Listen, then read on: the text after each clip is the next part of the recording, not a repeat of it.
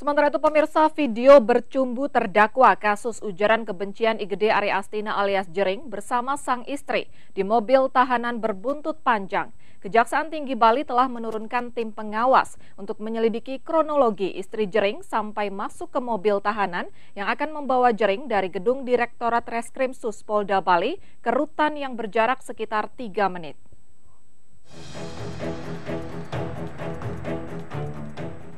Ini adalah video bercumbu Jerinx dan istrinya Nora Alexandra usai menjalani persidangan virtual di Polda Bali pada Selasa 29 September lalu. Nora memanfaatkan waktu untuk bertemu dengan sang suami. Selama menemani di dalam mobil tahanan sekitar 3 menit saat mengantarkan kembali masuk ke rutan Polda Bali. Terkait video yang sempat beredar viral dan kini telah dihapus itu, membuat Kejati Bali meminta Wakajati Bali dan asisten pengawas untuk menyelidiki kasus ini. Hal ini dilakukan untuk mengetahui kronologi cerita sebenarnya sampai istri Jerinx dapat masuk hingga ke mobil tahanan.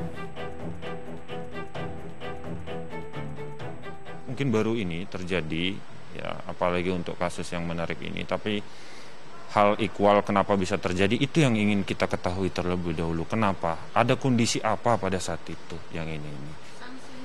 Nah, kalau sanksi kembali lagi kepada SOP nanti sejauh mana pelanggaran tersebut, kelalaian tersebut sejauh mana dampaknya, itu nanti akan mempengaruhi sanksi yang dijatuhkan.